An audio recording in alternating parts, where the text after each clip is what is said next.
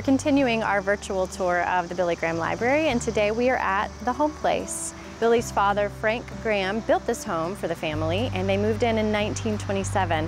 This was Billy Graham's childhood home from age 9 until he left for college. Now, the home was originally located a few miles south of where we are right now at what is now Park Road Shopping Center. So let's head in and check it out. Now, when the home was moved, it was taken apart brick by brick and put back together, and so about 80% of this building is original. Some of the floors and bricks, and even some of the windows. Let's check out the dining room. Now, most of the furniture that's here now is not original, but it's very similar to how Mother Graham had it near the end of her life when she was living here. The placemats and the napkins that are on the dining room table actually did belong to Mother Graham, as did this punch bowl that we have here. And then if you look back here on the screen porch, there's patio furniture that did belong to Mother Graham as well, and it's set up pretty similar to how she had it.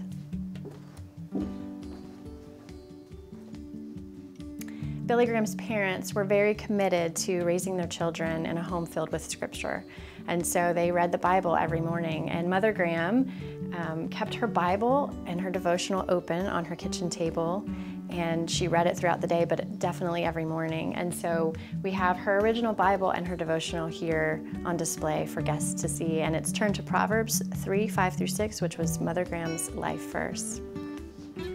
This curio features a lot of items that are personal items from Frank and Morrow Graham. Some of Morrow's jewelry, some of one of Frank's pair of eyeglasses, and even some pieces from the original home, nails, and a few pieces of building materials there for our guests to look at. In 1968, Richard Nixon came to visit Mother Graham in this home, and she hosted him right here in her living room. She served him Russian tea, and he was not yet president, but he did come back a few years later when he was president to celebrate Billy Graham Day here in Charlotte. This is the sunroom, and the sunroom was Mother Graham's favorite room in the house. And so this is where she did her daily work for the dairy farm, and she took care of the bookkeeping and correspondence. And so right here at this window, we have her typewriter, and we have one of the dairy logs, original, that she used in the work that she did here in the sunroom.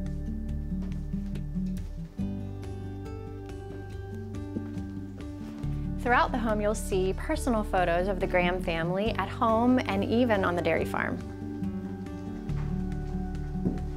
Right here we have some personal items from Mother Graham. There are correspondence and letters from friends, cards and letters from Billy, as well as family photos and even her gloves and handkerchief. The kitchen is a favorite among our guests when they visit the Homeplace. The ironing board right here is original to the home, so this is the ironing board that Mother Graham used when she lived here. Now, Mother Graham loved to cook, and Billy Graham loved to eat, and he especially loved his mother's lemon icebox pie. And you can actually check out some of the Graham family recipes on our blog on billygrahamlibrary.org.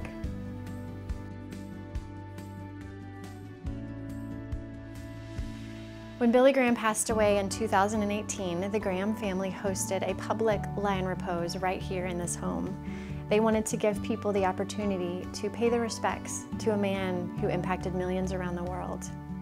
We hope that one day you'll be able to visit and experience this important piece of history in the legacy of Billy Graham.